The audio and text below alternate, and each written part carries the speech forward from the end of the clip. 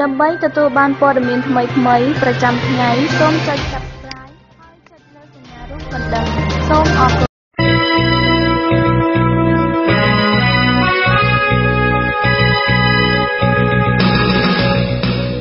You're listening to Radio Free Asia. The following program is in Khmer.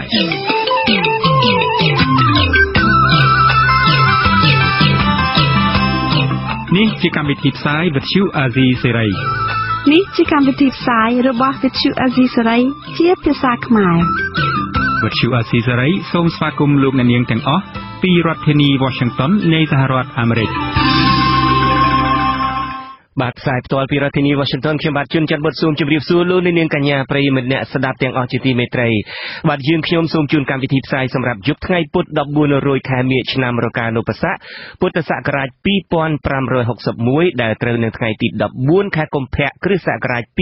2018 បាទជាដំបូងនេះសូមអញ្ជើញលោកនាងស្ដាប់ព័ត៌មានប្រចាំថ្ងៃដែលមានមាតិកាដូចតទៅ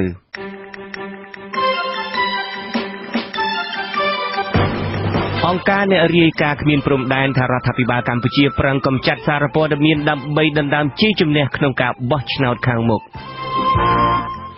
អតីតទីប្រឹក្សាព្រះមហាក្សត្រថាគឺលោកហ៊ុនសែននេះហើយដែលជាអ្នកធ្លាប់ប្រមាថព្រះចេស្តាអតីតព្រះមហាក្សត្រ តុលាការកំពូលគ្រងបើកសវនាការសំណុំរឿងសមាជិកព្រឹទ្ធសភាគណៈបកសំរងស៊ីអ្នកស្រីថាឡានីនៅចុងខែកុម្ភៈនេះ មន្ត្រីគណៈបកសង្គ្រោះជាតិខេត្តសៀមរាប 4 រូបបារម្ភពីករណីក្រសួងអប់រំលុបឈ្មោះពួកគាត់ចេញពីគ្រូបង្រៀនរួមនឹងព័ត៌មានមួយចំនួនទៀត បាទជាបន្តទៅទៀតនេះខ្ញុំបាទជួនច័ន្ទបុតស៊ូមជូនព័ត៌មានពិស្ដាបាទលោកនាងជាទីមេត្រីតុលាការកំពូលនឹងបើកសវនាការលើរឿងក្តីរបស់អ្នកស្រីថាឡានីសមាជិកព្រឹទ្ធសភាពីខាងគណៈបកសំរងស៊ីនៅព្រឹកថ្ងៃទី 26 ខែកុម្ភៈឆ្នាំ 2018 ខាងមុខនេះករណីចោទប្រកាន់ថាលោកហ៊ុនសែនជាអ្នកសម្លាប់អ្នកវិភាគសង្គមលោកបណ្ឌិតកែមលីដល់ល្បីឈ្មោះគម្រោងបើកសវនាការនេះធ្វើឡើងខណៈអ្នកស្រីកំពុងភៀសខ្លួននៅក្រៅ ប្រទេសអ្នកស្រីថាឡានីអាយុ 63 ឆ្នាំត្រូវបានតុលាការក្រុងភ្នំពេញចោទប្រកាន់ពីបទបរិហាកេរ្តិ៍ជាសាធារណៈនិងញុះញង់ឲ្យប្រព្រឹត្តអំពើបង្កឲ្យមានភាពវឹកវរធ្ងន់ធ្ងរដល់សន្តិសុខសង្គមតាមមាត្រា 305 និងមាត្រា 494 និងមាត្រា 495 នៃក្រមព្រហ្មទណ្ឌអ្នកស្រីថាឡានីអាចនឹងជាប់ពន្ធនាគាររយៈពេល 1 ឆ្នាំនិងពិន័យជាប្រាក់ 8 លានរៀលព្រមទាំងសងជំងឺចិត្តដល់លោកនាយករដ្ឋមន្ត្រីហ៊ុនសែនចំនួន 100 រៀលប្រសិនបើតុលាការរកឃើញកំហុសដោយការចោទប្រកាន់មែននោះ ក្រមសិទ្ធិមនុស្សនិងក្រមមន្ត្រីបកប្រឆាំងចាត់ទុកវិធានការរបស់តុលាការនៃរបបរបស់លោកហ៊ុនសែនថាបានបំផ្លាញគោលការណ៍ប្រជាធិបតេយ្យរំលោភរដ្ឋធម្មនុញ្ញដែលមានចែងអំពីសិទ្ធិក្នុងការបញ្ចេញមតិជាងនេះទៅទៀតពួកគេជំរុញឲ្យសហគមន៍អន្តរជាតិបន្តដាក់ទណ្ឌកម្មដល់របបក្រុងភ្នំពេញដើម្បីវិលត្រឡប់ទៅគន្លងប្រជាធិបតេយ្យឡើងវិញ បាទលោកនាងជាទីមេត្រីអតីតទីប្រឹក្សាព្រះមហាក្សត្រថាការបង្កើតច្បាប់ដាក់ទោសអ្នកប្រមាថព្រះមហាក្សត្រនៅពេលនេះជាចេតនានយោបាយច្រើនជាងការការពារព្រះមហាក្សត្រពិតប្រាកដព្រោះថាមេដឹកនាំកម្ពុជាបច្ចុប្បន្នគឺលោកហ៊ុនសែននេះឯងហើយធ្លាប់មានប្រវត្តិប្រមាថការពារអតីតព្រះមហាក្សត្រខ្លួនឯងអ្នកវិភាគនយោបាយថាការធ្វើវិសោធនកម្មរដ្ឋធម្មនុញ្ញនិងច្បាប់ទាំងឡាយក្រោយការរំលាយគណៈបកសង្គ្រោះជាតិគឺជារឿងខុសច្បាប់ពីរដ្ឋធានី Washington លោកមានរិទ្ធមានសេចក្តីរាយការណ៍អំពីព័ត៌មាននេះអតីតទីប្រឹក្សាព្រះបរមរដ្ឋនកោដ្ឋគឺលោកសឿនសុប៊ែស្វាគមន៍ចំពោះការធ្វើវិសោធនកម្មច្បាប់ដើម្បីដាក់ទោសទណ្ឌអ្នកដែលប្រមាថប្រមុខរដ្ឋគឺព្រះមហាក្សត្រក៏ប៉ុន្តែលោកមើលឃើញថាច្បាប់នេះគួរបង្កើតយូរណាស់មកហើយព្រោះលោកនាយករដ្ឋមន្ត្រីហ៊ុនសែនខ្លួនឯងធ្លាប់បានប្រមាថអតីតព្រះមហាក្សត្រនរោត្តមសីហនុ តាមខ្ញុំចាំមានម្ដងហ្នឹងបកគោណាលោកបកគោណាប្របីតាលោកតែងតាំងជាសម្ដេចហើយហ្នឹងទៅដល់មានការ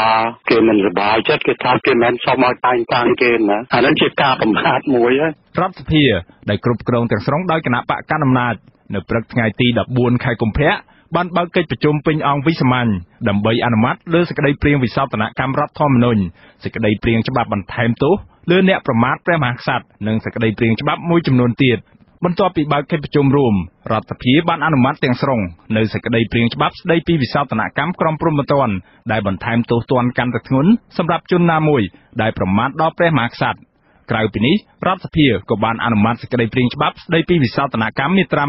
26មាត្រា27ថ្មីមាត្រា28មាត្រា31និងមាត្រា32នៃច្បាប់ស្តីពីការរៀបចំនិងការប្រព្រឹត្តទៅនៃក្រមប្រឹក្សាធម្មនុញ្ញសេចក្តីព្រាងច្បាប់វិសោធនកម្មរដ្ឋធម្មនុញ្ញទាំង5មាត្រាគឺមាត្រា34ថ្មីមាត្រា42មាត្រា49មាត្រា53និងមាត្រា118ថ្មីនិងសេចក្តីព្រាងច្បាប់ស្តីពីការអនុម័តយល់ព្រមលើកិច្ចព្រមព្រៀងស្តីពីការជំរុញនិងសម្រួលពាណិជ្ជកម្មតំបន់ត្រីកោណអភិវឌ្ឍន៍កម្ពុជាឡាវនិងវៀតណាមសេចក្តីព្រាងច្បាប់ចំនួន2ដែលរងការរិះគន់គឺសេចក្តីព្រាងច្បាប់វិសោធនកម្មច្បាប់រដ្ឋធម្មនុញ្ញនិងសេចក្តីព្រាងច្បាប់ក្រមព្រហ្មទណ្ឌដែលដាក់ទោសទណ្ឌអ្នកដែលប្រមាថព្រះមហាក្សត្រសេចក្តីព្រាងច្បាប់ទាំងពីរនេះរងការរិះគន់ថាគណៈបកកណ្ដាលអំណាចបង្កើតឡើងដើម្បីដាក់គំនាបដល់ដៃគូគណៈបកនយោបាយខ្លឹមសារជារួមនៃមាត្រាថ្មីដែលវិសោធនកម្មដើម្បីដាក់ទោសទណ្ឌអ្នកប្រមាថព្រះមហាក្សត្រនេះចែងថាការប្រមាថចំពោះអង្គព្រះមហាក្សត្រត្រូវផ្តន្ទាទោសដាក់ពន្ធនាគារពី1ឆ្នាំទៅ5ឆ្នាំនិងពិន័យជាប្រាក់ពី2លានរៀលទៅ10លានរៀល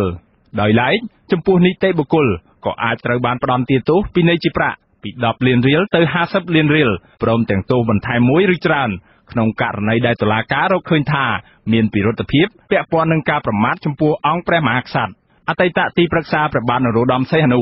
លោកសឿនសុប៊ែមានប្រសាសន៍ថាប្រសិនបើច្បាប់នេះអាចមានលទ្ធភាពធាក់ថយក្រោយបានមេដឹកនាំបច្ចុប្បន្នគឺលោកនាយករដ្ឋមន្ត្រីហ៊ុនសែនអាចត្រូវប្រឈមនឹងទោសទណ្ឌនេះអ្នកវិភាគនយោបាយឯករាជ្យលោកបណ្ឌិតឡៅម៉ុងហៃពន្យល់ថារដ្ឋសភាបានក្លាយជាស្ថាប័នអធម្មនុញ្ញភាពឬខុសច្បាប់ចាប់តាំងពីក្រោយពេលដែលគណៈបកសង្គ្រោះជាតិត្រូវបានរំលាយមកម្ល៉េះដូច្នេះលោកពន្យល់ថាច្បាប់ទាំងឡាយណាដែលអនុម័តដោយសមាជិករដ្ឋសភាលើកបន្ទាប់មិនមែនជាច្បាប់ស្របតាមរដ្ឋធម្មនុញ្ញនោះទេរដ្ឋសភាមានដែលអធម្មនុញ្ញភាពទៅហើយបាទដូច្នេះអធម្មនុញ្ញរដ្ឋសភាអធម្មនុញ្ញមិនអាចធ្វើការកែប្រែរដ្ឋធម្មនុញ្ញវិសោធនកម្មរដ្ឋធម្មនុញ្ញបានបាទហើយវាស្របនឹងរដ្ឋធម្មនុញ្ញទេច្បាប់អេទេក៏វាលែងស្របនឹងរដ្ឋធម្មនុញ្ញទាំងអស់ទៅអ្នកវិភាគនយោបាយរូបនេះដាក់ជាចម្ងល់ថាសមាជិករដ្ឋសភាដែលលើកបន្ទប់ដោយគណៈបកកណ្ដាលអំណាចជាមនុស្សមានមនសិការឬសតិស្បញ្ញៈដែរឬទេព្រោះមនុស្សទាំងនេះមិនមែនជាតំណាងរាស្ត្រនោះទេតែជាមនុស្សដែលគេលើកបន្ទប់ដើម្បីបម្រើផលប្រយោជន៍របស់គណៈបកកណ្ដាលអំណាចទៅវិញទេខ្ញុំបាទមានរិទ្ធអាស៊ីសេរីពីរដ្ឋធានី Washington បាទលោកនាងជាទីមេត្រីអង្គការអ្នករាយការណ៍គ្មានព្រំដែន Reporters Without Border ទទូចឲ្យអាជ្ញាធរកម្ពុជាដោះលែងអតីតនាយកព័ត៌មានអាស៊ីសេរីពីររូបគឺលោកអ៊ួនឈិននិងលោកយាងសុធិរិនឲ្យមានសេរីភាពឡើងវិញព្រមទាំងបញ្ឈប់ការធ្វើទុកបុកម្នេញលើប្រព័ន្ធផ្សព្វផ្សាយឯករាជ្យនិងសិទ្ធិបញ្ចេញមតិលើប្រព័ន្ធអ៊ីនធឺណិតការអំពាវនាវរបស់អង្គការនេះធ្វើឡើងដោយសារពួកគេមើលឃើញថារដ្ឋាភិបាលកម្ពុជានៅតែបន្តធ្វើទុកបុកម្នេញសម្លេងឯករាជ្យនិងឃុំខ្លួនអតីតអ្នកយកព័ត៌មានដោយខុសច្បាប់បាទពីរដ្ឋធានី Washington លោកតាំងសារដាមានសេចក្តីរាយការណ៍អំពីរឿងនេះអង្គការអ្នករាយការណ៍គ្មានព្រំដែន Reporters Without Borders អះអាងថារដ្ឋាភិបាលកម្ពុជាដែលដឹកនាំដោយគណៈបកប្រជាជនកម្ពុជារបស់លោកហ៊ុនសែនបានប្រើប្រាស់មធ្យោបាយគ្រប់បែបយ៉ាងដូចជាការប្រើអំពើហិង្សាការបំផិតបំភ័យនិងការបិទស្ថាប័នព័ត៌មានក្នុងគោលដៅបំបិទសម្លេងរិះគន់ដើម្បីធានាថាខ្លួននឹងឈ្នះការបោះឆ្នោតជាតិនាឆ្នាំ2018ខាងមុខការរិះគន់ចំរបស់អង្គការអ្នករាយការណ៍គ្មានព្រំដែននេះធ្វើឡើងតាមរយៈរបាយការណ៍ស៊ើបអង្កេតមួយកម្រាស់27ទំព័រស្ដីពីកម្ពុជាដែលមានចំណងជើងថា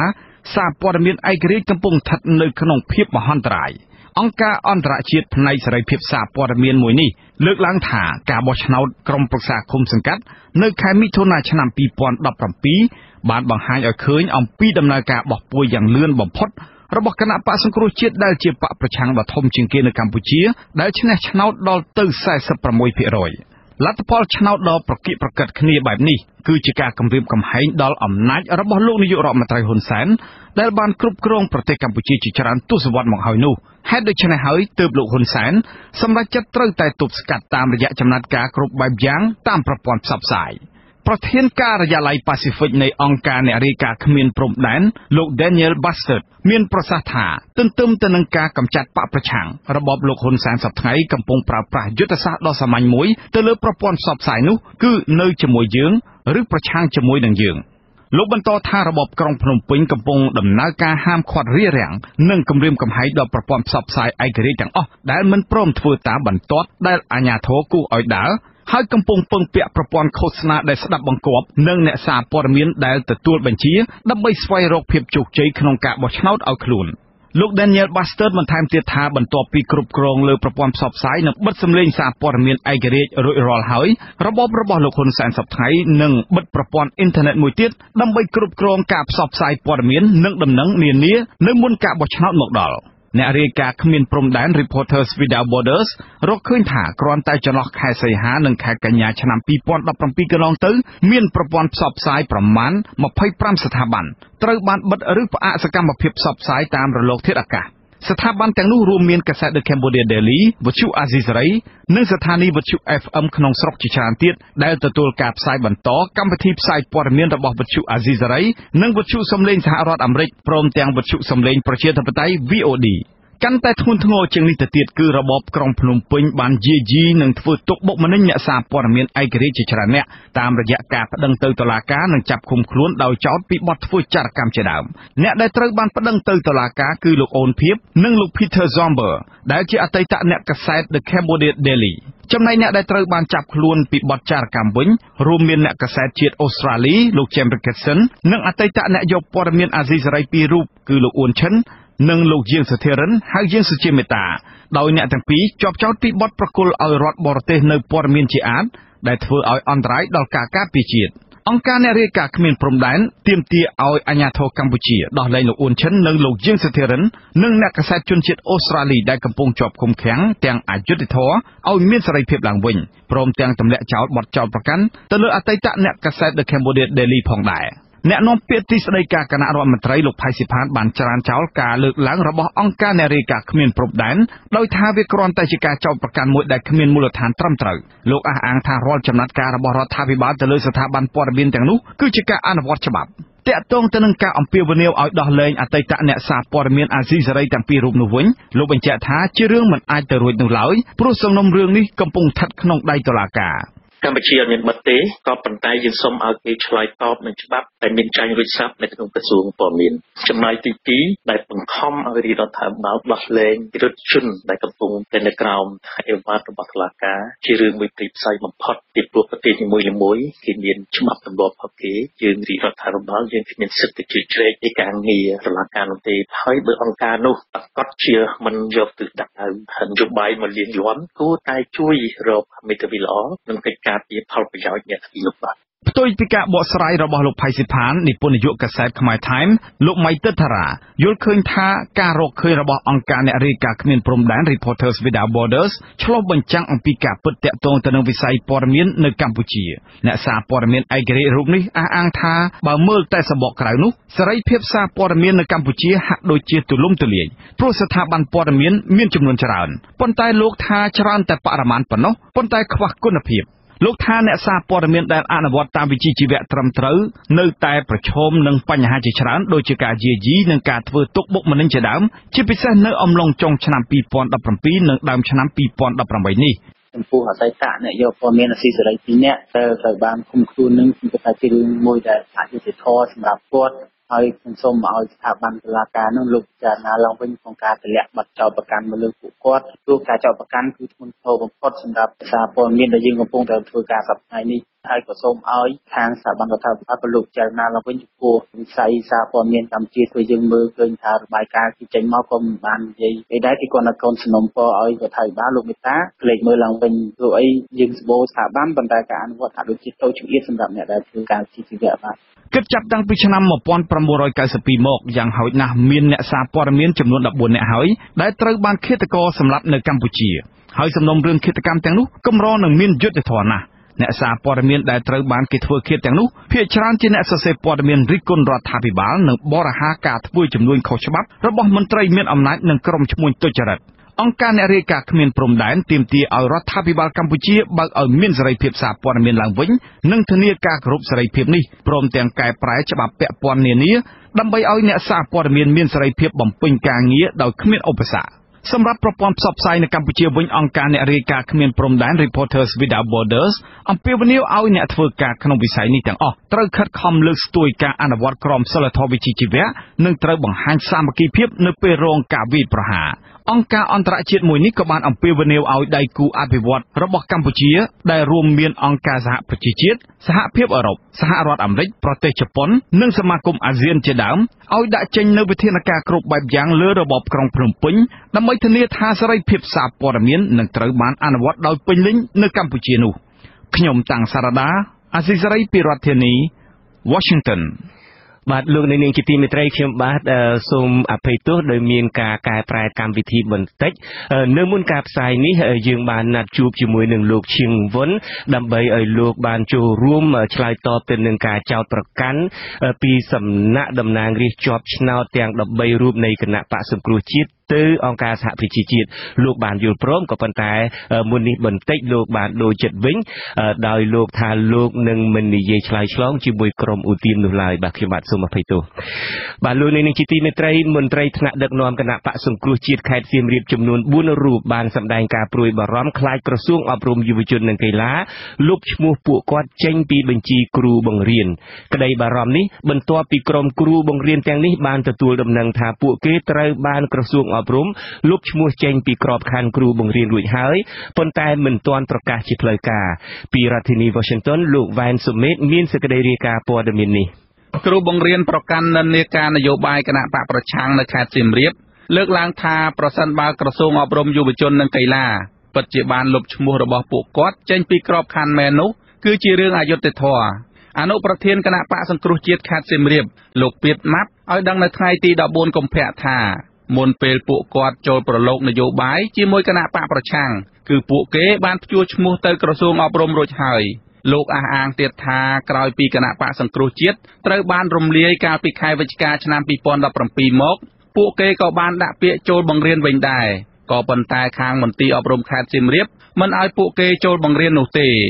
លោកបន្ថែមថាចាប់ពីពេលនោះមកគឺពួកគាត់មានការព្រួយបារម្ភយ៉ាងខ្លាំងខ្លាចមន្ទីរអប់រំខេត្តបញ្ជូនឈ្មោះរបស់ពួកគេទៅក្រសួងអប់រំដើម្បីស្នើឲ្យលុបឈ្មោះចេញពីក្របខ័ណ្ឌរដ្ឋអានេះឧបមាបើសិនថាខ្ញុំមិនបានដាក់ពាក្យមិនបានចូលទៅធ្វើការងារអានោះវាអត់មានជាកំហុសរបស់ពួកខ្ញុំទេព្រោះពួកខ្ញុំបានចូលទៅហើយអ្នកខ្លះនាយកសាលាបានបែងចែកម៉ោងឲ្យបង្រៀនក្រោយមកទៅជំទាវឲ្យដកម៉ោងទៅវិញអត់ឲ្យទៅបង្រៀនឲ្យរងចាំប្រកាសរបស់ក្រសួងចេញមកចាំចូលធ្វើការចាំក្រសួងអមន្ទីរណែនាំឲ្យមកធ្វើការជាងរឿងនោះយើងបើសិនជាអាពលមានខ្ញុំទទួលបានជារឿងពិតមែនវាអយុត្តិធម៌ណាស់សម្រាប់ពួកខ្ញុំគ្រូបង្រៀនទាំង4រូបនោះរួមមានឈ្មោះពៀតម៉ាប់ច័ន្ទសុភាហុងសុកជានិងឈ្មោះមុតផល្លាជាសមាជិកក្រុមប្រឹក្សាគណៈបកសង្គ្រោះជាតិដែលទើបបញ្ចប់តំណែងដោយសារការរំលាយគណៈបកក្នុងនោះមានសមាជិកក្រុមប្រឹក្សាខេត្តចំនួន2រូបក្រុមប្រឹក្សាស្រុក1រូបនិងសមាជិកក្រុមប្រឹក្សាឃុំ1រូបឆ្លើយតបនឹងបញ្ហានេះប្រធានមន្ទីរអប់រំយុវជននិងកីឡាខេត្តសៀមរាបលោកសយទឹកជាវងមានប្រសាសន៍យ៉ាងខ្លីថាខាងលោកមិនទាន់ទទួលឯកសារពីការលុបឈ្មោះរបស់គ្រូបង្រៀនទាំងនោះនៅឡើយទេទោះជាយ៉ាងណាលោកក៏មិនចាប់អារម្មណ៍ចំពោះការលុបឈ្មោះគ្រូបង្រៀនទាំង4រូបចេញពីក្របខ័ណ្ឌនោះដែរទៅភ័យអីលោកក៏លោកទៅធ្វើការក៏ធ្វើទៅភ័យអីខ្ញុំឃើញថាឃើញអត់ឃើញទោះជាយ៉ាងនេះក្តីប្រធានសមាគមគ្រូបង្រៀនកម្ពុជាឯករាជ្យអ្នកស្រីអុកឆាយាវីលើកឡើងថាមន្ត្រីគ្រូបង្រៀនដែលមាននិន្នាការទៅគណៈបកប្រឆាំងគឺកន្លងមកតែងតែរងការធ្វើទុកបុកម្នេញពីក្រសួងអប់រំហើយត្រូវបានក្រសួងមួយនេះបញ្ឈប់ការងារជាហូរហែដូចជាករណីអតីតសមាជិកមន្ត្រីជាន់ខ្ពស់កោជបលោករងឈុនជាដើមអ្នកស្រីចាត់ទុកការធ្វើទុកបុកម្នេញមកលើក្រុមគ្រូបង្រៀននេះថាជាការរើសអើងនយោបាយដោយខុសច្បាប់តាមពិតទៅក្នុងនេះគាត់ព្យួរឈ្មោះទៅធ្វើការមួយផ្សេងទៀតគឺអត់មានសិទ្ធិក្នុងការលុបឈ្មោះគាត់ទេប៉ុន្តែយើងឃើញកន្លងមកមន្ត្រីអប់រំក្រសួងអប់រំក៏ដូចជារដ្ឋាភិបាលមិនដែលបានយល់ពីថាច្បាប់យ៉ាងម៉េចទេឲ្យតែគិតថាខ្លួនធ្វើត្រូវគឺដឹងតែធ្វើតាមចិត្តនិងតាមបញ្ជារបស់អ្នកណាម្នាក់ចា៎ មន្ត្រីរដ្ឋបាលនៃមន្ទីរអប់រំខេត្តសៀមរាបម្នាក់បានប្រាប់ទៅក្រុមគ្រូបង្រៀនទាំង4រូបនោះថាក្រសួងអប់រំបានបញ្ជូនឈ្មោះរបស់ពួកគេមកដល់មន្ទីរអប់រំខេត្តហើយគឺបានលុបឈ្មោះពួកគាត់ចេញពីក្របខ័ណ្ឌគ្រូបង្រៀនហើយគឺរងចាំតែខាងមន្ទីរបិទប្រកាសជាផ្លូវការក្នុងពេលឆាប់ៗនេះតែប៉ុណ្ណោះខ្ញុំបាទវ៉ែនសុមេតអាស៊ីសេរីពីរដ្ឋធានី Washington បាទលោកនាងជាទីមេត្រីនៅក្នុងកម្មវិធីផ្សាយទូរទស្សន៍របស់អាស៊ីសេរីដែលនឹងចាប់ផ្ដើមចាប់ពីម៉ោង 8:35 នាទីបន្តិចទៀតនេះយើងនឹងមានបទសម្ភាសន៍ផ្ទាល់ជាមួយនឹងចៅសង្កាត់ជាប់ឆ្នោតអូចាគឺកញ្ញាពើសិនច័ន្ទរ៉ូសេតយើងនឹងពិភាក្សាគ្នាអំពីវិវាទទាំងឡាយរបស់នាងដែលនាងត្រូវការចោទប្រកាន់មិនចេះចប់មិនចេះហើយពីដៃគូចំនួនរបស់នាងគឺលោកឈៀងវុនហើយខ្ញុំបាទក៏ឆ្លៀតឱកាសនេះសូមជម្រាបលោកអ្នកស្ដាប់ផងដែរថាលោកឈៀងវុនបានបដិសេធនៅនាទីចុងក្រោយថាលោកនឹងមិនឆ្លើយឆ្លងជាមួយក្រុមឧទាមតទៅទៀតឡើយអ្វីត្បិតតែលោកនាយករដ្ឋមន្ត្រីហ៊ុនសែន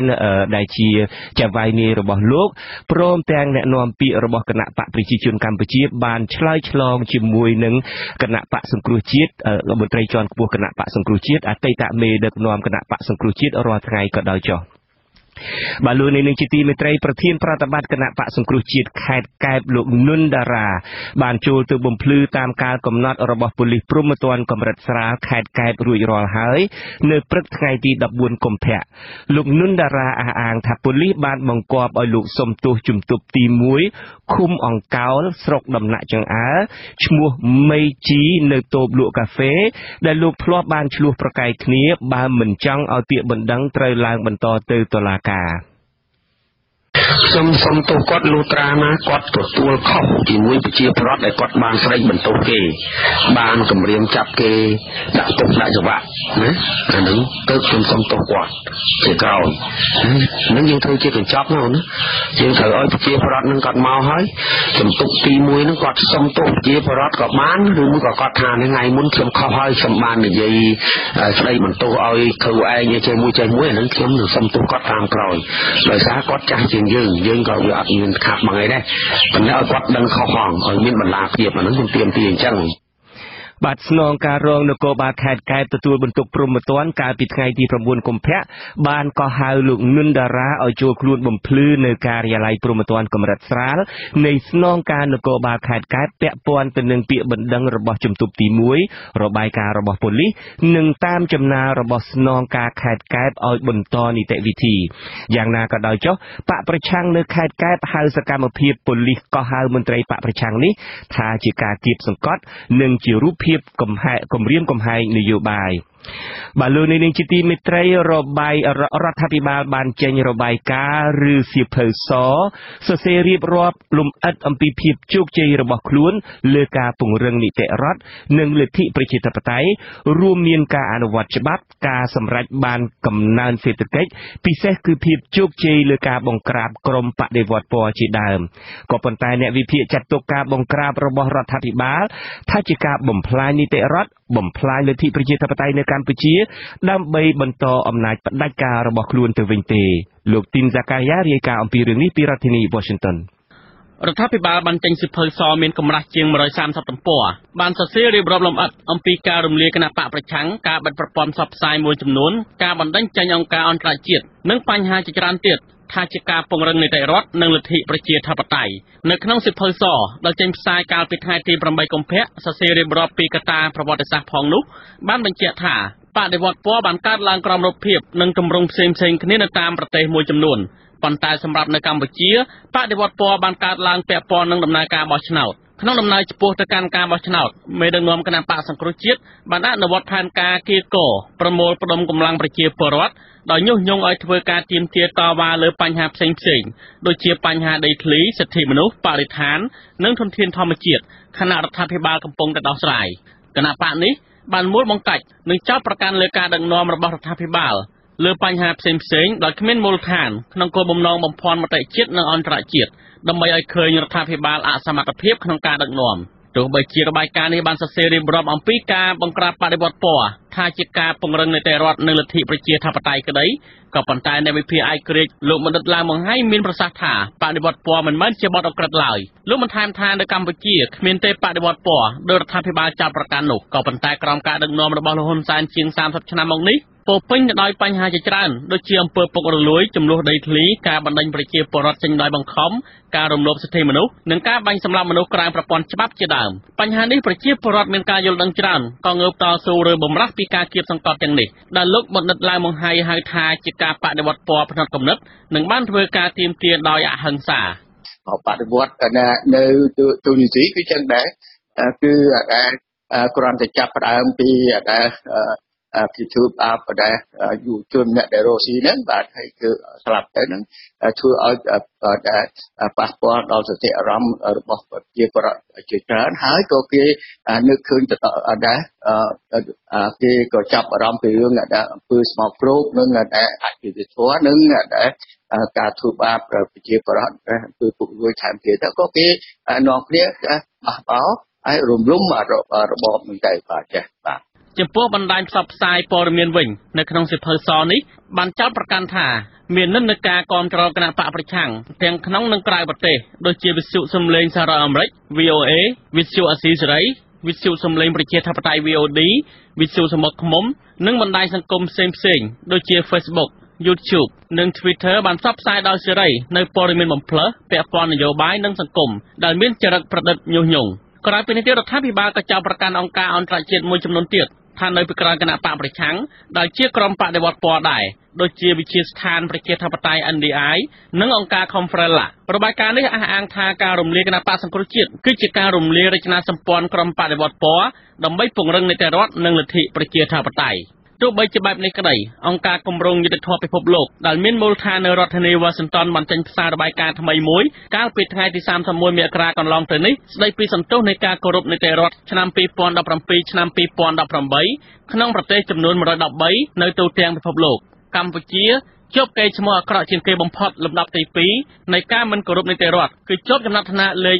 112ក្នុងចំណោមប្រទេសទាំង113នេះការដាក់ចំណាត់ថ្នាក់នេះត្រូវបានអង្គការសង្គមស៊ីវិលនិងអ្នកវិភាគមើលឃើញថាជាការឆ្លុះបញ្ចាំងពីស្ថានភាពជាក់ស្ដែងនៅក្នុងសង្គមកម្ពុជាបច្ចុប្បន្នដោយសារតែក្រុមអ្នកមានអំណាចនិងអ្នកមានលុយកាក់កំពុងរស់នៅលើច្បាប់ចំណែកឯប្រជាពលរដ្ឋក្រីក្រតូចតាចត្រូវគ្រប់គ្រងដោយច្បាប់និងរងគ្រោះដោយសារតែការអនុវត្តច្បាប់ដែលមានលក្ខណៈរដ្ឋបတ်និងនយោបាយនៅក្នុងសិភៅដដែលនេះបានសរសេរចាត់ទុកបដិវត្តពណ៌ជាឧបករណ៍នយោបាយថ្មីនិងជាយុទ្ធសាស្ត្រឈ្លានពានដោយមិនប្រើកម្លាំងយោធាក្រមលេសលទ្ធិប្រជាធិបតេយ្យនិងសិទ្ធិមនុស្សក៏ប៉ុន្តែអង្គការសិទ្ធិមនុស្សជាតិនិងអន្តរជាតិអះអាងថារ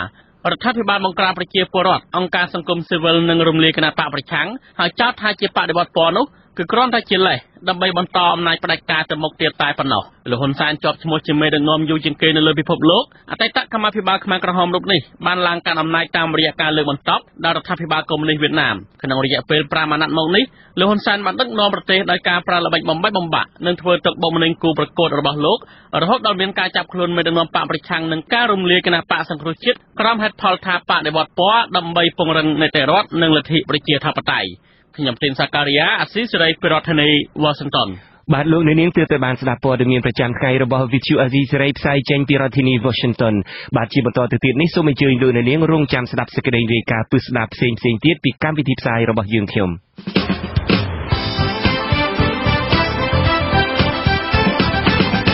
បាទលោកអ្នកនាងកញ្ញាប្រិយមិត្តដែលស្ដាប់ជាទីមេត្រីនៅក្នុងការផ្សាយជាបន្តទៅទៀតនេះយើងខ្ញុំនឹងមានសេចក្តីរាយការណ៍ផ្ដោតអំពីការចោទប្រកាន់របស់តុលាការដែលគ្មានមូលដ្ឋានប្រឆាំងអតីតអ្នកយកព័ត៌មានអាស៊ីសេរី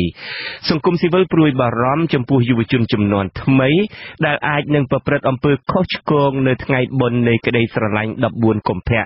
ហើយនៅចុងកម្មវិធីសូមអញ្ជើញលោកអ្នកនាងរងចាំស្ដាប់ព័ត៌មានបញ្ចប់សូមអញ្ជើញលោកអ្នកនាងតាមដានស្ដាប់ការផ្សាយរបស់យើងខ្ញុំជាបន្តទៅទៀតដូចតទៅ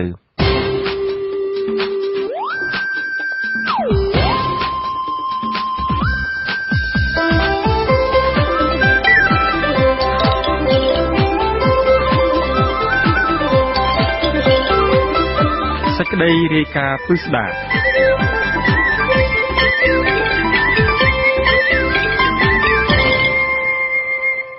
បាទលោកនាងជាទីមេត្រីមកដល់ថ្ងៃទី14ខែកុម្ភៈឆ្នាំ2018នេះអតីតអ្នករាយការណ៍ព័ត៌មានអាស៊ីសេរីពីររូបត្រូវបានតុលាការឃុំខ្លួនរយៈពេល3ខែគត់ហើយលោកអ៊ួនឈិនអតីតផលិតករវីដេអូនិងលោកយាងសុធារិនហើយយាងសុជាមេតាអតីតនិពន្ធនាយកអាស៊ីសេរីត្រូវបានព្រះរាជអាជ្ញាចោទប្រកាន់ដោយគ្មានមូលដ្ឋានពីបទផលិតព័ត៌មានដែលអាចប៉ះពាល់សន្តិសុខជាតិបញ្ជូនមកសហរដ្ឋអាមេរិកសហគមន៍អន្តរជាតិចាត់ទុកលោកអ៊ួនឈិននិងលោកយាងសុធារិនជាអ្នកទោសមនសិការនៅក្លឹបអ្នកកាសែតអន្តរជាតិចេញលិខិតបន្តបន្ទាប់នៅខណៈដែលក្លឹបអ្នកកាសែតអន្តរជាតិចេញលិខិតបន្តបន្ទាប់ថ្កោលទោសការចាប់ឃុំខ្លួននិងទាមទារឲ្យដោះលែងអតីតនាយកព័ត៌មានអាស៊ីសេរីពីររូបនេះបណ្ដាក្លឹបអ្នកកាសែតក្នុងស្រុកឯនោះវិញក៏បន្តស្ងាត់ស្ងៀមតាំងតែពីដំបូងមកលោកជីវិតាមានសេចក្តីរាយការណ៍មួយពិនិត្យមើលទស្សនវិជ្ជាច្បាប់ជុំវិញរឿងនេះជូនលោកអ្នកនាងដូចតទៅការរាវរកបទល្មើសចេញពីមាត្រាច្បាប់យកមកចោទប្រកាន់ជនណាម្នាក់វាជារឿងងាយស្រួលទេពលអ្នកណាក៏អាចមានសមត្ថភាពធ្វើបានដែរប៉ុន្តែអ្វីដែលពិបាកនោះគឺការទាញហេតុផលបង្ហាញភស្តុតាងស៊ីសង្វាក់ឲ្យសាធារណជនឃើញនិងជឿជាក់បានថាមនុស្សដែលត្រូវបានរដ្ឋអំណាចចាប់ខ្លួនហើយចោទប្រកាន់នោះពិតជាជនល្មើសច្បាប់បានប្រព្រឹត្តដោយការចោទប្រកាន់នោះមែនឬអត់នៅកម្ពុជាព្រះរាជអាជ្ញាមួយចំនួនត្រូវបានគេសង្កេតឃើញថាពូកែខាងទាញយកមាត្រាច្បាប់មកអានផ្គូផ្គងជាមួយបទល្មើសប៉ុន្តែមិនពូកែខាងបង្ហាញភស្តុតាងស្របច្បាប់ដែលស៊ីសង្វាក់ទៅនឹងការចោទប្រកាន់ទេជាពិសេសសម្រាប់សំណុំរឿងនយោបាយនិងករណីពាក់ព័ន្ធជាមួយសង្គមស៊ីវិលជិត100ថ្ងៃហើយបន្ទាប់ពីលោកអ៊ួនឈិននិងលោកយាងសុធារិនអតីតនាយកព័ត៌មានអាស៊ីសេរីត្រូវបានអាជ្ញាធរក្រុងភ្នំពេញចាប់ឃុំខ្លួនមកដល់ពេលនេះទាំងព្រះរាជអាជ្ញានិងចៅក្រមស៊ើបសួរមិនទាន់អាចបង្ហាញភស្តុតាងណាមួយដែលបញ្ជាក់ថាអ្នកទាំងពីរបានប្រព្រឹត្តកំហុសដោយការចោទប្រកាន់នោះនៅឡើយទេដំបូងឡើយសមត្ថកិច្ចរដ្ឋបាលខណ្ឌមានជ័យបានចោទប្រកាន់លោកអ៊ួនឈិននិងលោកយាងសុធារិនថាបានបង្កើតបន្ទប់ស្ទូឌីយោថតចម្រៀងគ្មានការអនុញ្ញាតហើយក៏ណែនាំជាលាយលក្ខណ៍អក្សរឲ្យទៅសុំលិខិតអនុញ្ញាតពីក្រសួងពាក់ព័ន្ធប៉ុន្តែទំនងជាភ្លាមក្រោយពីដឹងថាអ្នកទាំងពីរជាអតីតបុគ្គលិកអាស៊ីសេរីការចាប់ខ្លួនក៏កើតមានហើយ3ថ្ងៃក្រោយមកស្រាប់តែផ្លាស់ប្ដូរបទចោទថ្មីថាលោកអ៊ួនឈិននិងលោកយាងសុធារិនប្រព្រឹត្តអំពើប៉ះពាល់ដល់សន្តិសុខជាតិដោយបានប្រគល់ឲ្យរដ្ឋបរទេសនៅព័ត៌មានជាអាចដែលអាចធ្វើឲ្យអន្តរាយដល់ការការពារជាតិតាមក្រមព្រហ្មទណ្ឌមាត្រា445ដែលអាចប្រឈមនឹងការជាប់ពន្ធនាគារពី7ដល់15ឆ្នាំទោះជាយ៉ាងនេះក្តី3ខែបានកន្លងផុតខាងដើមចោទមិនទាន់អាចបង្ហាញភស្តុតាងណាមួយដែលអាចបញ្ជាក់ថាអតីតបុគ្គលិកអាស៊ីសេរីទាំងពីររូបនេះពិតជាបានប្រព្រឹត្តដោយការចោទប្រកាន់នោះមែនលោកកែវវ៉ានីមេធាវីរបស់លោកអ៊ួនឈិននិងលោកយាងសុធារិនប្រាប់អាស៊ីសេរីថារហូតមកដល់ពេលនេះទាំងព្រះអាជ្ញានិងចៅក្រមស៊ើបសួរមិនមានភស្តុតាងណាមួយដែលស៊ីសង្វាក់ទៅនឹងបទចោទប្រកាន់មកលើកូនក្តីរបស់លោកឡើយការដែលមិនអាចបង្ហាញភស្តុតាងប្រហែលជាពួកគេមិនមានភស្តុតាងលោកថាអ្វីដែលព្រះអាជ្ញារកឃើញនៅក្នុងម៉ាស៊ីនកុំព្យូទ័ររបស់លោកអ៊ួនឈិនគឺគ្រាន់តែជាទិន្នន័យព័ត៌មានធម្មតាដោយអ្នកកាសែតឯទៀតដែលបន្សល់ទុកកាលពីពេលលោកនៅបម្រើការងារឲ្យអាស៊ីសេរីពលគឺគ្មានព័ត៌មានណាដែលអន្តរាយដល់ការការពារជាតិដោយការចោទប្រកាន់នោះឡើយម្យ៉ាងទៀតទាំងលោកអ៊ួនឈិននិងលោកយាងសុធារិនហើយយាងសុជាមេតាបានឈប់បម្រើការឲ្យអាស៊ីសេរីចាប់តាំងពីស្ថាប័នព័ត៌មានមួយនេះបង្ខំចិត្តបិទការិយាល័យរបស់ខ្លួននៅទីក្រុងភ្នំពេញកាលពីថ្ងៃទី12ខែកញ្ញាឆ្នាំ2017មកម្ល៉េះទោះជាយ៉ាងណាក៏ដោយចុះប្រសិនបើនៅពេលចាប់ខ្លួនអ្នកទាំងពីរកំពុងបម្រើការឲ្យអាស៊ីសេរីក៏ដោយចុះតើពួកគេមានកំហុសអ្វីទៅការប្រមូលនិងរាយការណ៍ព័ត៌មានដែលមានប្រយោជន៍ដល់ពលរដ្ឋកម្ពុជាអ្នកណាក៏អាចធ្វើបានដែរលើកលែងតែព័ត៌មានដែលមានចរិតអុចអាលញុះញង់ហិង្សាប្រកាន់ពូជសាសន៍និងប៉ះពាល់ដល់សន្តិសុខជាតិទើបច្បាប់ហាមឃាត់រដ្ឋធម្មនុញ្ញកម្ពុជាមាត្រា41លើកទឹកចិត្តពលរដ្ឋខ្មែរឲ្យចូលរួមលើកកម្ពស់សេរីភាពខាងបញ្ចេញមតិនិងសារព័ត៌មានបើរដ្ឋធម្មនុញ្ញចែងបែបនេះហើយច្បាប់និងក្រឹតក្រមទាំងឡាយត្រូវតែសម្របខ្លួនតាមច្បាប់កម្ពុជានៃជាតិមួយនេះនាយកប្រតិបត្តិទទួលបន្ទុកកិច្ចការតំបន់អាស៊ីរបស់អង្គការឃ្លាំមើលសិទ្ធិមនុស្សអន្តរជាតិ Human Rights Watch លោក Brad Adam ដែលជាមេធាវីផងនោះមានប្រសាសន៍ថាបើទោះជាអាជ្ញាធរក្រុងភ្នំពេញចាប់ខ្លួនលោកអ៊ួនឈិននិងលោកយាងសុធារិនក្នុងគ្រាដែលពួកគេកំពុងបម្រើឲ្យស្ថាប័នអាស៊ីសេរីក៏ដោយចុះក៏ពួកគេគ្មានល្មើសច្បាប់អ្វីឡើយដរាបណាពួកគេប្រកាន់ខ្ជាប់វិជ្ជាជីវៈអ្នកសារព័ត៌មាន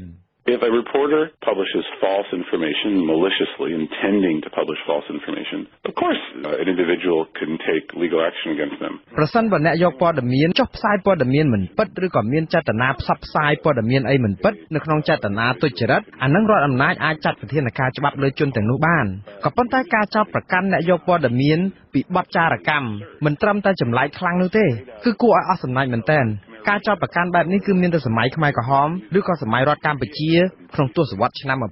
1980អីហ្នឹងទេព្រោះពេលនោះប្រទេសកម្ពុជាគឺជារដ្ឋឯកបកជាផ្លូវការកាលនោះព័ត៌មានអីក៏ដោយឲ្យតែផ្ទុយពីអ្វីដែលរដ្ឋាភិបាលចង់បានគឺគេចាត់ទុកថាជាព័ត៌មានចារកម្មឬក៏ក្បត់ជាតិទាំងអស់អ្នកយកព័ត៌មានអាស៊ីសេរី2នាក់នេះថាពួកគាត់មិនបានប្រព្រឹត្តដោយការចោទប្រកាន់ដែលថាពួកគាត់នឹងបន្តបញ្ជូនព័ត៌មានទៅអាស៊ីសេរីនោះទេក៏ប៉ុន្តែឧបមាថាបើពួកគាត់នៅតែបន្តបញ្ជូនព័ត៌មាននឹងទៅអាស៊ីសេរីក៏ពិតមែនតើវាយ៉ាងម៉េចតើការធ្វើបែបនេះនឹងវាខុសអ្វីវាជាបទល្មើសអ្វីតើគ្រាន់តែចែករំលែកព័ត៌មានជាមួយស្ថាប័នព័ត៌មានវាខុសច្បាប់អីមែនតើការចាប់ខ្លួនអ្នកទាំងពីរនាក់នេះគឺជារឿងអកុសលនិងគួរឲ្យអាសូរពួកគាត់ខ្លាំងណាស់ដែលពួកគាត់ត្រូវជាប់ពន្ធនាគារទាំងអយុត្តិធម៌ក៏ប៉ុន្តែនេះគឺជាចេតនាបំផិតបំភ័យពលរដ្ឋខ្មែរដទៃទៀតអាចរួមទាំងជនបរទេសផងឲ្យបិទមាត់តែខ្ញុំយល់ថាការធ្វើដូច្នេះអត់បានយូរទេលោកហ៊ុនសែនអាចសម្លុតបំភ័យគេឯងបានមួយថ្ងៃពីរក៏ប៉ុន្តែប្រជាពលរដ្ឋនឹងមិនព្រមអោនឲ្យលោកហ៊ុនសែនជន់ធ្វើបាបដូច្នេះរហូតនោះទេចំពោះសំណុំរឿងមួយនេះភាពអយុត្តិធម៌ចំពោះលោកយាងសុធារិនហៅយាងសុជាមេតាកាន់តែមានច្រើនទៀតអាជ្ញាធរក្រុងភ្នំពេញដឹងច្បាស់ណាស់តាំងពីដំបូងថាលោកយាងសុធារិនគ្មានជាប់ពាក់ព័ន្ធនឹងរឿងបង្កើតស្ទូឌីយោជាមួយលោកអ៊ុនឈិននោះទេមន្ត្រីជាន់ខ្ពស់គណៈបកប្រជាជនកម្ពុជាមួយរូបដែលសូមមិនបញ្ចេញឈ្មោះបានបង្ហើបឲ្យអាស៊ីសេរីដឹងថាលោកយាងសុធារិនគ្មានជាប់ពាក់ព័ន្ធនឹងរឿងក្តីនេះទេប៉ុន្តែដោយសារតែអាជ្ញាធរបានជាជ្រុលចាប់ខ្លួនហើយនោះគឺត្រូវឲ្យជាប់ឃុំសិនចុះលោកអ៊ុនឈិនក្រោយពីអាស៊ីសេរីបិទការិយាល័យរបស់ខ្លួននៅទីក្រុងភ្នំពេញក៏អស់ការងារហើយក៏បានរៀបចំបង្កើតស្ទូឌីយោតូចមួយនៅផ្ទះសំណាក់ម៉ារ៉ាឌីក្នុងទីក្រុងភ្នំពេញសម្រាប់ប្រើប្រាស់ស៊ីឈ្នួលថតចម្រៀងខារ៉ាអូខេមង្គលការនិងពិធីផ្សេងៗនៅប្រឡប់ថ្ងៃទី14ខែវិច្ឆិកាឆ្នាំ2017សមត្ថកិច្ចរដ្ឋបាលខណ្ឌមានជ័យបានចុះទៅឆែកឆេរស្ទូឌីយោរបស់លោកអ៊ុនឈិនពេលឃើញក្រុមសមត្ថកិច្ចច្រើនអ្នកសម្រុកចូលឆែកឆេរក្នុងបន្ទប់ខ្លួនលោកអ៊ុនឈិនដែលពេលនោះនៅតែម្នាក់ឯងក៏បានទូរស័ព្ទហៅលោកយាងសុធារិនដែលរស់នៅមិនឆ្ងាយពីគ្នាប៉ុន្មានឲ្យមកបានជាគ្នានិងជួយបកស្រាយប្រាប់សមត្ថកិច្ចផងប៉ុន្តែពេលលោកយាងសុធារិនទៅដល់សមត្ថកិច្ចក៏បានចាប់ទាំងលោកយាងសុធារិនទៀតនៅក្នុងកំណត់ហេតុឆែកឆេររបស់សមត្ថកិច្ចរដ្ឋបាលខណ្ឌមានជ័យដឹកនាំដោយលោកឌីរ៉តខេមរុនអភិបាលរងខណ្ឌចុះការបរិច្ឆេទថ្ងៃទី14ខែវិច្ឆិកាឆ្នាំ2017ដំបូងឡើយគ្រាន់តែប្រមានលោកអ៊ុនឈិននិងលោកយាងសុធារិនថាត្រូវសូមច្បាប់អនុញ្ញាតពីក្រសួងព័ត៌មានក្រសួងវប្បធម៌និងក្រសួងពាណិជ្ជកម្មឲ្យបានរួចរាល់ជាមុនសិនទើបអនុញ្ញាតឲ្យដំណើរការស្ទូឌីយោរបស់ខ្លួនប៉ុន្តែស្ថានភាពត្រឹមប្រមានឲ្យសុំលិខិតអនុញ្ញាតបានប្រែប្រួលនៅពេលព្រះអាជ្ញារងអ៊ុំសុភ័ក្របានបង្ហាញមុខហើយអ្នកទាំងពីរត្រូវបាននាំខ្លួនទៅឃុំនៅស្នងការនគរបាលក្រុងភ្នំពេញ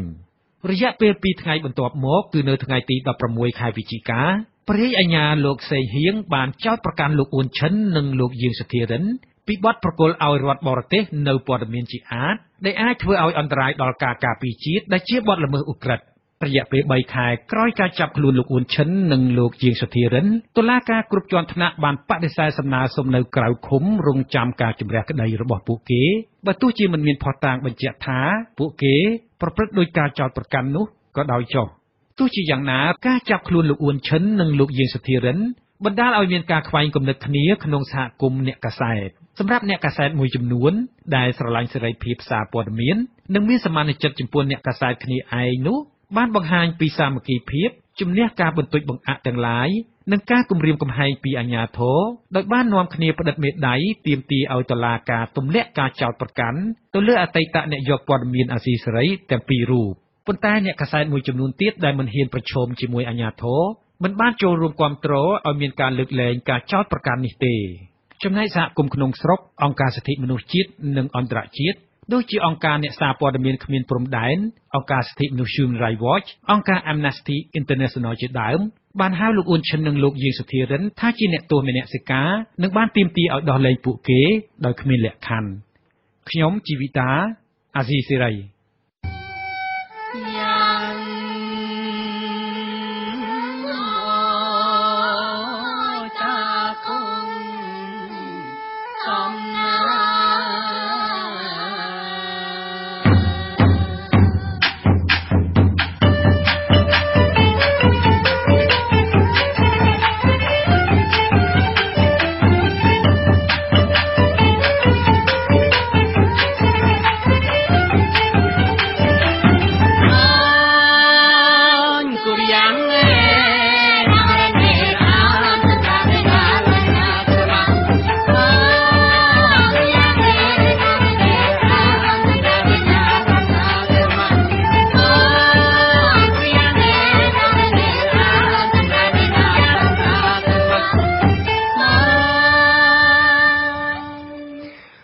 បាទលោកនាងជាទីមេត្រីយុវវ័យមួយចំនួនបានផ្លាស់ប្ដូរផ្នត់គំនិតដោយចាត់ទុកថ្ងៃនៃសេចក្តីស្រឡាញ់14កុម្ភៈថាជាថ្ងៃសម្រាប់មនុស្សគ្រប់គ្នាមិនមែនសម្រាប់តែដៃគូស្នេហាឡើយក៏ប៉ុន្តែសង្គមស៊ីវិលនៅតែព្រួយបារម្ភចំពោះយុវជនជំនាន់ថ្មីដែលអាចនឹងពុំទាន់ជ្រួតជ្រាបច្បាស់ពីបញ្ហានេះនៅឡើយដែលនាំឲ្យយុវតីរងគ្រោះដោយសារការបោកប្រាស់ឲ្យទទួលយកនៅការរួមភេទមុនរៀបការរំលូតកូនបោះបង់ចោលការសិក្សាមានវិបត្តិផ្លូវចិត្តឬក៏អាចឈានដល់ការសម្លាប់ខ្លួនជាដើមអ្នកស្រីស្ងួនអមរាពីរដ្ឋធានី Washington មានសេចក្តីរាយការណ៍អំពីរឿងនេះមន្ត្រីសង្គមស៊ីវិលធ្វើការផ្នែកស្ត្រីសង្កេតឃើញថាយុវជនភាគច្រើនបានយល់ដឹងពីអត្ថន័យថ្ងៃនៃក្តីស្រឡាញ់14កុម្ភៈប៉ុន្តែពួកគេនិយមយកថ្ងៃនេះគឺជាថ្ងៃដែលត្រូវបង្ហាញក្តីស្រឡាញ់ដល់ដៃគូស្នេហាដោយការជូនផ្កាឬកាដូជួបជុំគ្នាទទួលទានអាហារនិងគ្រឿងស្រវឹងហើយបបួលគ្នាដើរលេងជាដើមលេខាធិការនៃបណ្ដាញ Gender និងអភិវឌ្ឍនិងជានាយិកាប្រតិបត្តិអង្គការ Gender និងអភិវឌ្ឍដើម្បីកម្ពុជាហៅកាត់ថា GATSI អ្នកស្រីរស់សុភាពមានប្រសាសន៍ថាអិរិយាបថនេះធ្វើឲ្យអ្នកស្រីព្រួយបារម្ភពីយុវជនយុវតីដែលមានវ័យក្មេងខ្ចីនៅឡើយភ្លើតភ្លើននិងអាចពុំទាន់ជ្រួតជ្រាបពីការអប់រំផ្សព្វផ្សាយចំពោះអិរិយាបថខុសឆ្គងដែលនាំឲ្យពួកគាត់ខូចអនាគតនិងប្រព្រឹត្តប្រឆាចប្រពៃណីអ្នកស្រីអំពាវនាវឲ្យយុវជនយុវតីត្រូវចេះវិភាគនិងគិតពិចារណាដោយខ្លួនឯងឲ្យបានច្បាស់លាស់ដោយការទទួលខុសត្រូវមុននឹងសម្រេចចិត្តធ្វើអ្វីមួយពីព្រោះសេចក្តីសម្រេចចិត្តមួយមានសារៈសំខាន់ណាស់សម្រាប់ជីវិតទៅថ្ងៃអនាគតមុននឹងយើងដាក់សេចក្តីស្រឡាញ់របស់យើងទៅបរិះណាដែលយើងគិតថាស្រឡាញ់ត្រូវគិតថាបរិះនោះមានការទទួលខុសត្រូវខ្ពស់ចំពោះទង្វើ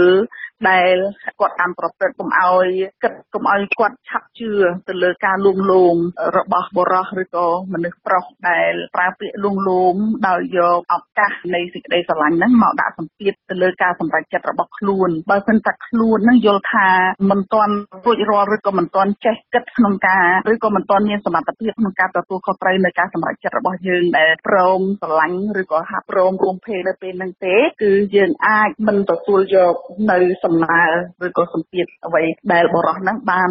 សំណូមពរមកយើងឬក៏អសម្ពាធមកយើងថ្ងៃទី14ខែកុម្ភៈជាបុណ្យនៃក្តីស្រឡាញ់ដែលសង្គមខ្មែរធ្លាប់យល់ច្រឡំថាជាថ្ងៃបុណ្យសង្សារជាច្រើនឆ្នាំកន្លងមកនេះភាគីពាក់ព័ន្ធចាត់ទុកវេលានេះមានហានិភ័យខ្ពស់សម្រាប់យុវជនជាពិសេសយុវតីប្រសិនបើពួកគេមិនបានពិចារណាឲ្យបានគ្រប់ជ្រុងជ្រោយជាមុនឬមិនបានយល់អត្ថន័យពិតនៃពិធីបុណ្យនេះបើទោះបីយ៉ាងណាគិតមកដល់ពេលនេះទស្សនៈរបស់យុវជនចំពោះថ្ងៃទី14ខែកុម្ភៈបានផ្លាស់ប្ដូរច្រើនប៉ុន្តែបញ្ហាប្រឈមនៅតែមានបើការអប់រំផ្សព្វផ្សាយឲ្យយល់ដឹងពីបញ្ហានេះមិនបានពេញលេញដល់យុវជនជំនាន់ថ្មីអ្នកសម្របសម្រួលផ្នែកតស៊ូមតិនិងយុទ្ធនាការបណ្ដាញការងារស្ត្រីរួបរวมគ្នាអ្នកស្រីច័ន្ទសុភ័ណ្ឌមានទស្សនៈថាការបង្ហាញសេចក្តីស្រឡាញ់ដល់នរណាម្នាក់គឺជាសិទ្ធិសេរីភាពរបស់មនុស្សរៀងៗខ្លួនអ្នកស្រីវាយតម្លៃថាយុវវ័យប្រមាណជា 50% ទៅ 70% បានយល់ដឹងពីការប្រារព្ធថ្ងៃបុណ្យនៃក្តីស្រឡាញ់នេះប៉ុន្តែយុវវ័យមួយចំនួននៅតែគិតថាថ្ងៃនេះជាថ្ងៃពិសេសដែលគេអបអរថ្ងៃបុណ្យនៃក្តីស្រឡាញ់ដែលធ្វើឲ្យការសម្រេចចិត្តមួយចំនួនបានខុសដោយសារការលួងលោមនិងការបោកប្រាស់របស់ភាគីបុរស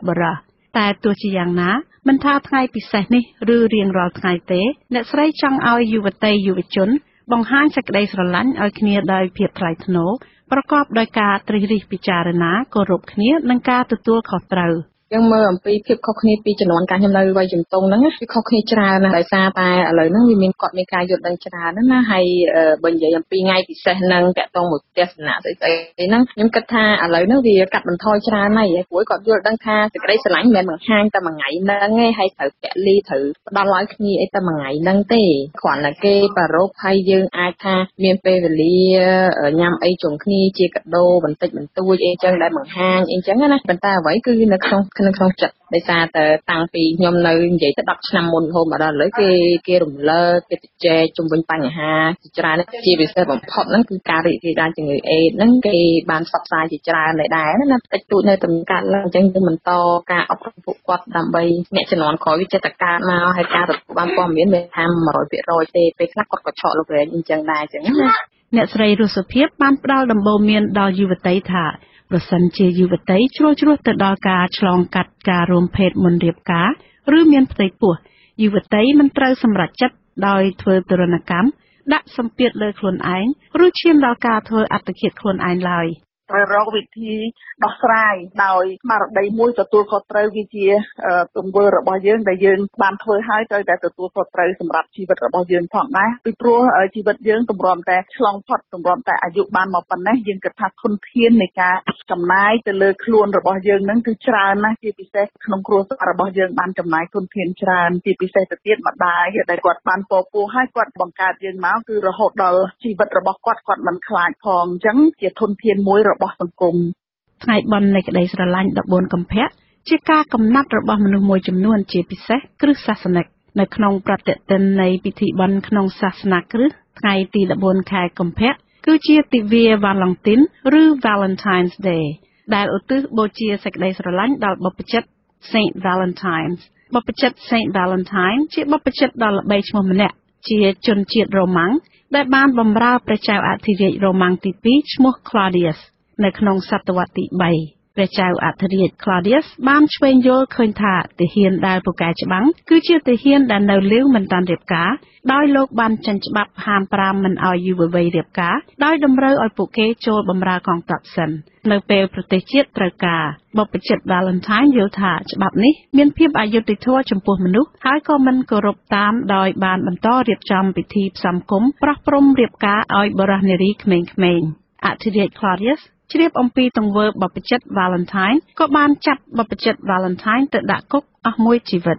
ឯកសារផ្សេងទៀតសរសេរថា Valentine អាចត្រូវបានសម្លាប់នៅថ្ងៃទី14កុម្ភៈដោយសារតែការប៉ុនប៉ងជួយគ្រឹះសាសនិករត់គេចចេញពីពន្ធនាគារក្នុងយុគសម័យរ៉ូមដ៏សាហាវជាទីដែលត្រូវវាយធ្វើទរណកម្មបន្ទាប់មកមនុស្សម្នាជាច្រើនបានកោតសរសើរដល់សេចក្តីក្លាហានរបស់លោក Valentine នេះដែលហ៊ានប្រឆាំងនឹងរាជបញ្ជារបស់ព្រះចៅអធិរាជ Claudius ដើម្បីជួយឲ្យគូស្នេហ៍វ័យក្មេងបានស្រឡាញ់គ្នាតាំងពីពេលនោះមកថ្ងៃ14កុម្ភៈត្រូវបានគេឧទ្ទិសបូជាសម្រាប់សេចក្តីស្រឡាញ់មិនយូរប៉ុន្មានថ្ងៃនោះត្រូវបានមនុស្សទូទៅនាំគ្នាផ្ញើសារនៃសេចក្តីស្រឡាញ់ឲ្យគ្នាទៅវិញទៅមកហើយលោក Valentine បានក្លាយជានិមិត្តរូបនៃសេចក្តីស្រឡាញ់សម្រាប់គូស្នេហ៍បង្ហាញសេចក្តីស្រឡាញ់ទៅកាន់អ្នកជាទីស្រឡាញ់មិត្តភ័ក្តិដោយផ្ញើពាក្យកាតជូនកាដូផ្កានិងវត្ថុផ្សេងៗឲ្យគ្នាជាដើមពាក់ព័ន្ធនឹងថ្ងៃបុណ្យនៃក្តីស្រឡាញ់របាយការណ៍មួយចំនួនតាក់ទងនឹងឥរិយាបថយុវជនក្នុងថ្ងៃនៃក្តីស្រឡាញ់ក្នុងរយៈពេលប៉ុន្មានឆ្នាំកន្លងទៅនេះបង្ហាញថាយុវជនភាគច្រើនមានទំនោររួមស្នេហាឬឈានដល់រួមភេទពេលខ្លះទៀតរៀបចំឲ្យរួមភេទដោយចាប់បង្ខំយុវតីជាដៃគូក៏មានភាគច្រើននៃយុវជនទាំងនោះហើយមិនចង់ប្រើស្រោមអនាម័យដែលក្នុងនោះក្មេងស្រីប្រឈមនឹងមានផ្ទៃពោះក្នុងវ័យក្មេងនិងឆ្លងជំងឺផ្សេងទៀតនាយិកាប្រតិបត្តិអង្គការ GATSI អ្នកស្រីរស់សុភាពថ្លែងថាក្នុងឱកាសនេះអ្នកស្រីក៏ស្នើឲ្យមាតាបិតាឬអាណាព្យាបាលត្រូវចូលរួមអប់រំនិងតាមដានកូនចៅប៉ុន្តែប្រសិនបើពួកគេបានជ្រុលជ្រោះនិងសម្រេចចិត្តខុសហើយមាតាបិតាឬអាណាព្យាបាលគួរកុំស្ដីបន្ទោសឬដាក់បន្ទុកចំពោះស្ត្រីនិងក្មេងស្រីពីព្រោះកូនប្រុសក៏ជាចំណែកធំដែលនាំឲ្យមានបញ្ហានេះឡើង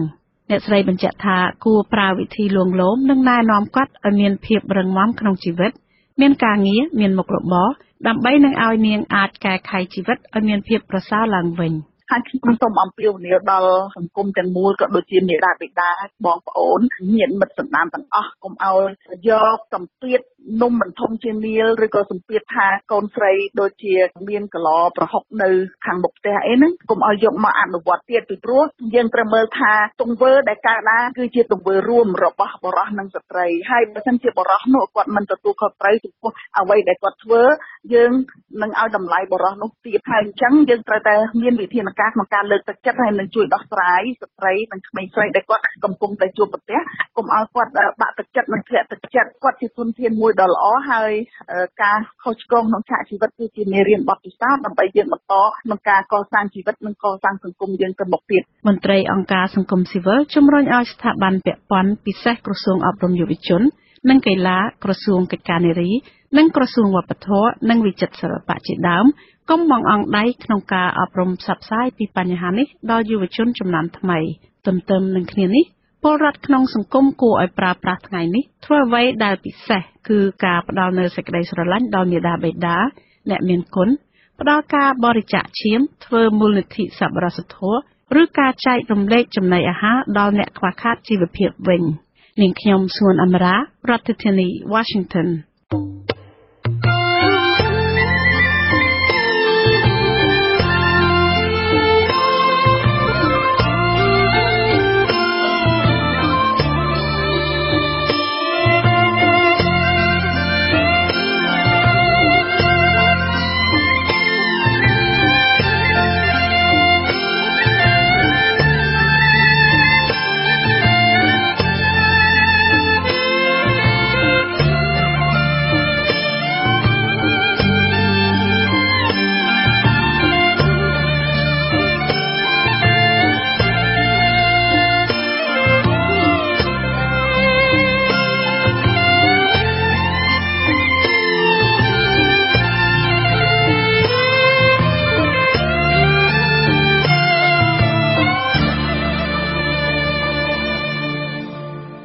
បាទជាបន្តទៅទៀតនេះសូមអញ្ជើញលោកអ្នកនាងស្ដាប់ព័ត៌មានបញ្ចប់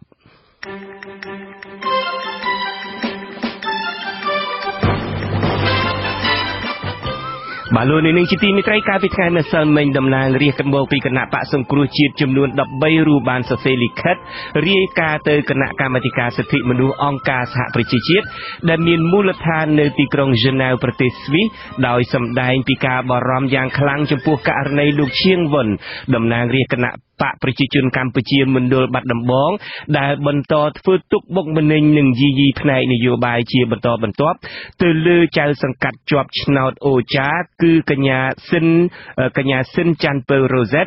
ហើយចោទប្រកាន់ថាហាងលក់នំបញ្ចុករបស់នាងជាកន្លែងប្រមូលផ្ដុំកម្លាំងឧទាមប្រឆាំងរដ្ឋាភិបាល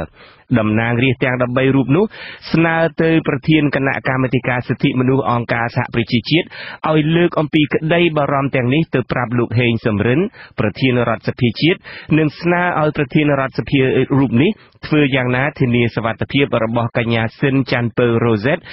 និងមន្ត្រីគណៈបកសង្គ្រោះជាតិឯទៀតដែលកំពុងមានវត្តមាននៅប្រទេសកម្ពុជាជាមួយគ្នានេះដែរ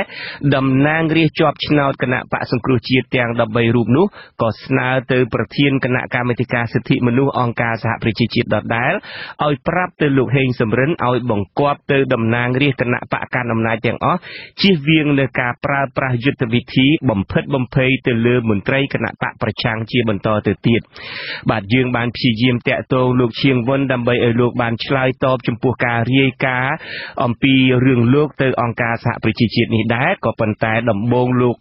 ព្រមចូលរួមក្រោយមកលោកបដិសេធទៅវិញដោយបានដាក់លក្ខខណ្ឌថាទាល់តែអាស៊ីសេរីព្រម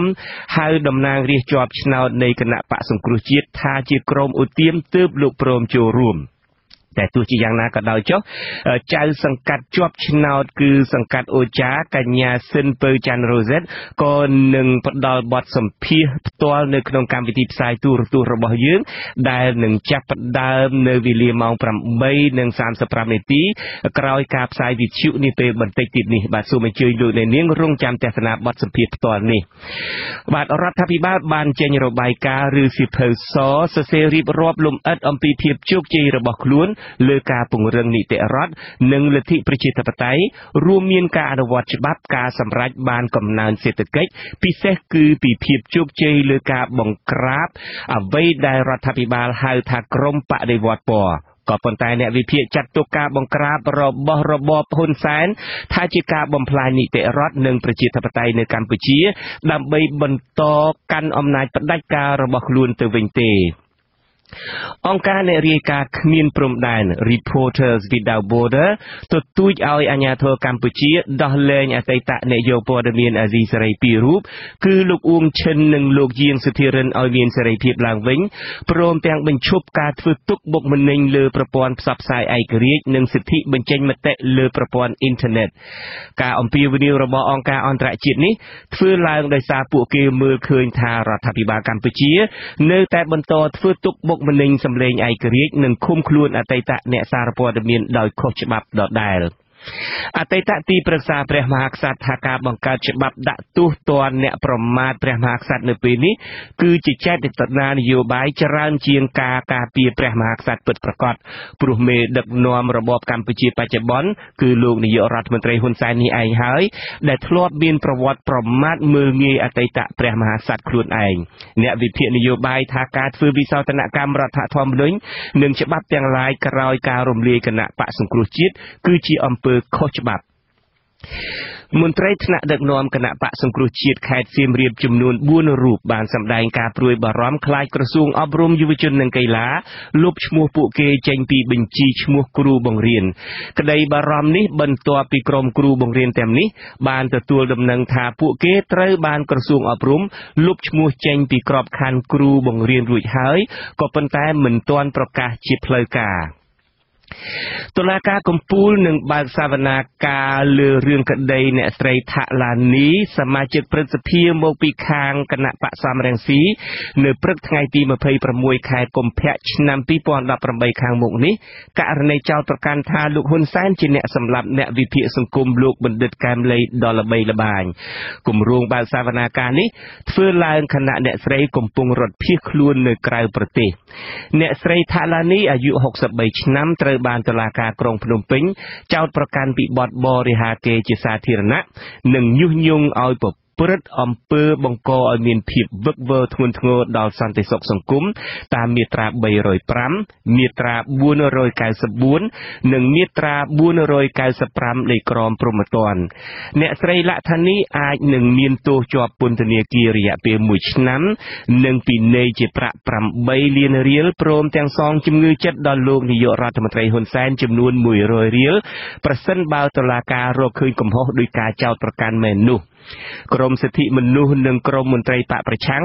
បានចាត់ទុកការវិធានការរបស់តុលាការនៃរបបលោកហ៊ុនសែនថាបានបំផ្លាញគោលការណ៍ប្រជាធិបតេយ្យរំលោភរដ្ឋធម្មនុញ្ញដែលមានចែងអំពីសិទ្ធិក្នុងការបញ្ចេញមតិជាងនេះទៅទៀតពួកគេជំរុញឲ្យសហគមន៍អន្តរជាតិបន្តដាក់ទណ្ឌកម្មដល់របបក្រុងភ្នំពេញដើម្បីវិលត្រឡប់ទៅរកគន្លងប្រជាធិបតេយ្យឡើងវិញ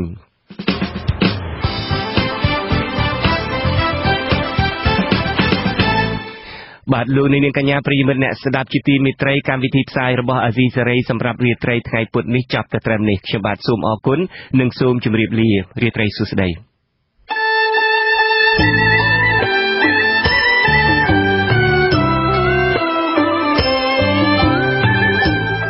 វិទ្យុអាស៊ីសេរីផ្សាយតាមរយៈរលកធាតុអាកាសខ្លីឬ short wave តាមកម្រិតនិងកម្ពស់ដូចតទៅនេះពេលព្រឹកចាប់ពីម៉ោង 5 កន្លះដល់ម៉ោង 6 កន្លះ